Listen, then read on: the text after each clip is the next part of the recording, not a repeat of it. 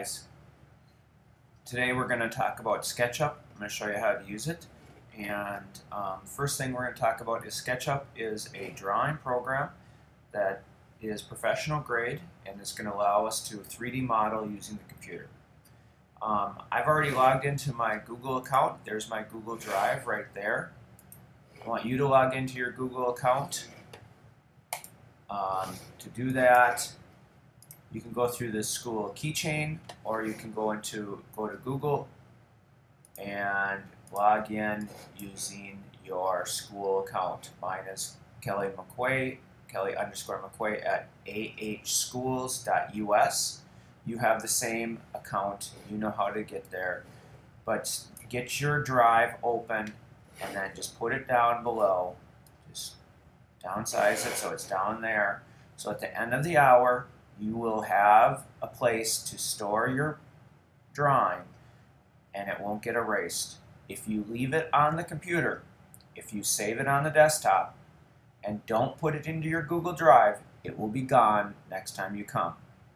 The computers get erased every night and it will be gone. So we're going to save it onto our desktop. We're going to save it to the desktop and then drop it into our drive at the end of the hour. Alright, let's start up a browser here. I'm going to get a new window, and I'm just going to go to Sketchup, S-K-E-T-C-H, up, Sketchup, and there it is right there, Sketchup 3D for everyone. This is a professional grade drawing program that is free. I don't know how they do it, but they do, and it's awesome. And we can draw lots of different things. People use it professionally, engineers use it to draw all sorts of things. So if you want to download this at home, it is free. You hit download. You're going to tell them that you are education. You're going to put your email address, put your student, put your name and school name, NMS, and it's for Windows or Mac. And then over here you're going to choose SketchUp Pro 2015 and click off their news and tips, but you have to click this license agreement here and you can download it. So you can download this at home and play with it at home. Alright, we already have this on the computer, so I'm going to get rid of this. And to get to it, you're going to go to the Mac hard drive. That's right up here. That's what that looks like, the Mac hard drive. You're going to go into Applications. And then from Applications, you're going to go to Google SketchUp. Or SketchUp. Google used to own it, and they sold it, and now it's just called SketchUp. SketchUp right there, and I am going to just click SketchUp, not Style Builder, not Layout, SketchUp, and it's starting below there. I don't remember what version, SketchUp application from the internet, yes, we want to open it. I don't remember what version's on the computers in the computer lab, but they're all the same. Things may just look a little different, but it's basically going to be the same. Alright, usually when you start, it's going to want to know which template you're going to use. Okay, this is on all the versions. It wants to do different templates for different kinds of drawing. We're going to be drawing a playground, so we want an architectural template. So we're going to choose template right here, choose template. And we're going to go down to architectural. Actually, let's do this one. On other versions, I think the architectural one has the green grass, but we want the green grass. So we're going to use simple template, feet and inches. Don't use the meters. That's for science. We're tech ed. We're going to use the feet and inches. So we're going to click this one. Now, people click it and they're like, it doesn't start, Mr. McQuay. It doesn't start. You got to go down here. It's kind of hidden in this bar. It says Start Using SketchUp. You see that? I'm moving my mouse right there. Start Using SketchUp. Okay. Oh, it usually is a gal who's here. Now we have this guy holding a book. All right. He's there to give us perspective. He's there to show us how big our thing is. Okay. Looks like we have some new features over here. I'm going to be your instructor today, so I'm just going to get rid of that. Alright, so the first thing we need to do is look at the tools. There's 3 tools that want to use. And we're going to start out with the box,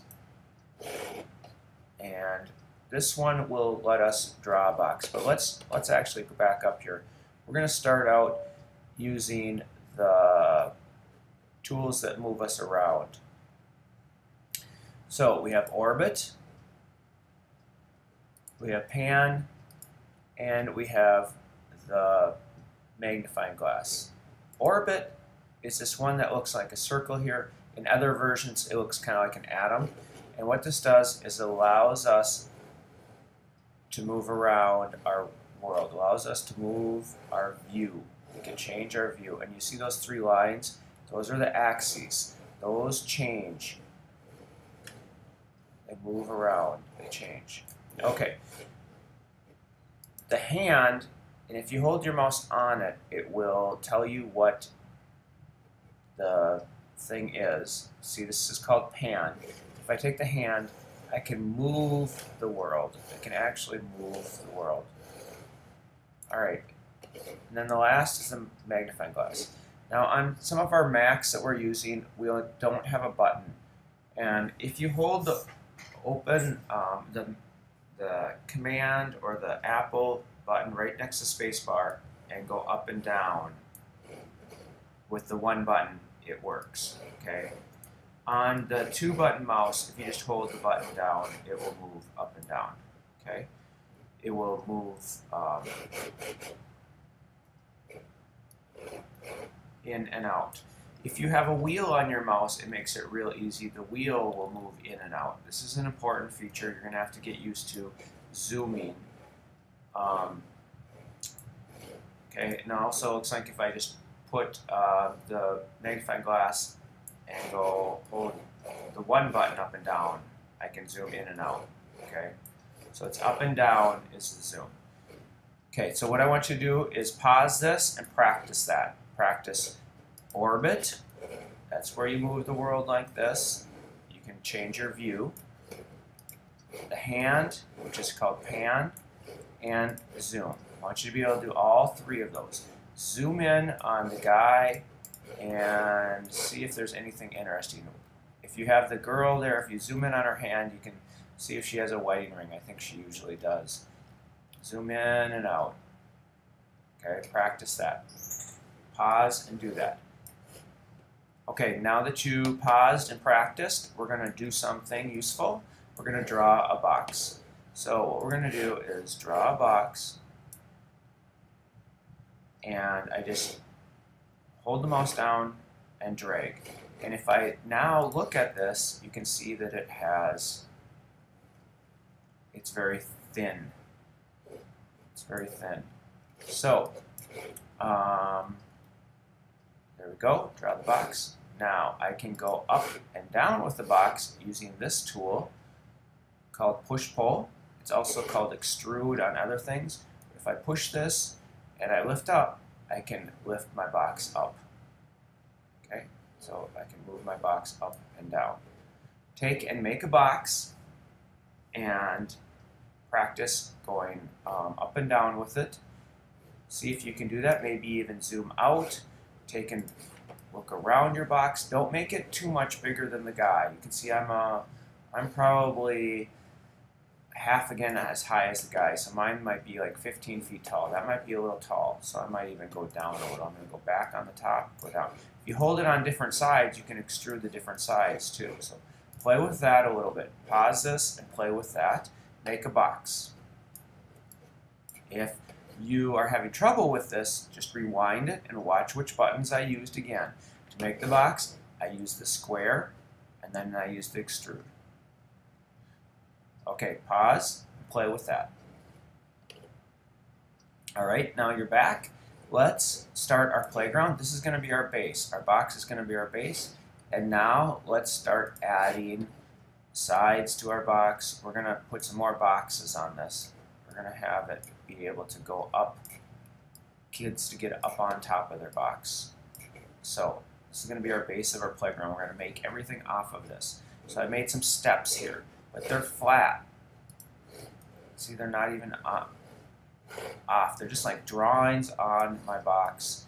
And I want them to actually come out so kids can climb on them. So I'm going to use the extrude again, the push-pull, and I'm going to pull it out, pull it out, pull it out, pull it out, pull it out. And this one I'm going to make like a diving board. They can jump off this thing.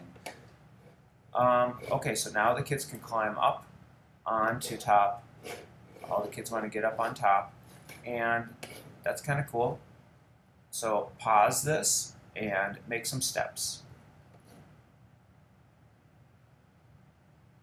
Okay, you're back. All right, now this is for the kids who aren't that adventurous. Let's make a way up on top of our thing that is for kids who are more adventurous. We're going to need a new tool. We're going to try using the pencil. See this little pencil there? And we can actually go lines, or if I go down, I got a freehand. We want the freehand. You see this little arrow? If I click on the arrow, I get another tool. So I want freehand. And what I'm going to do is I'm going to go on the side and I'm going to draw things that look like rocks. So we're going to draw some rocks here. We'll draw a rock, rock, rock. Oops, that's an ugly rock, but it's a rock, rock. I'm going to do what designers sometimes do. They hide things. I'm going to hide my initial M in here. There's my M for McQuay. All right, I'm going to make some more rocks, rock, rock, rock, rock, rock, rock. Okay, so I got some rocks. Oh, don't fall on that one. All right, they're still flat. They're flat. They're just drawings on the wall. Let's extrude those out so the kids can actually grab them and climb on them. And I'm extruding some of them out here. Okay. And yes, they're kind of flat rocks, but hey, we're just learning.